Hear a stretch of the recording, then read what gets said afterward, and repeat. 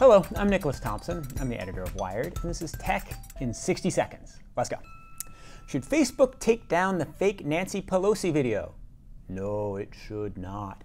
Those videos are slowed down about 75%. They're clearly fake, but Facebook shouldn't get rid of them. That's a slippery slope to violating free speech. What Facebook should do is make sure that not a lot of people see them. Free speech is not the same as free reach. Why is the military fighting with wind farms?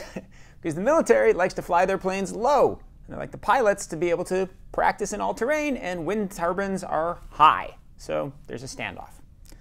Are crime alert apps helpful or stressful? They are a little bit helpful and really stressful.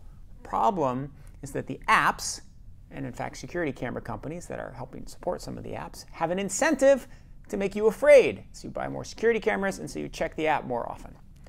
Is tech philanthropy just a PR play?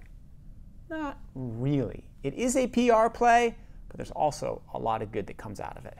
All right, see you next week.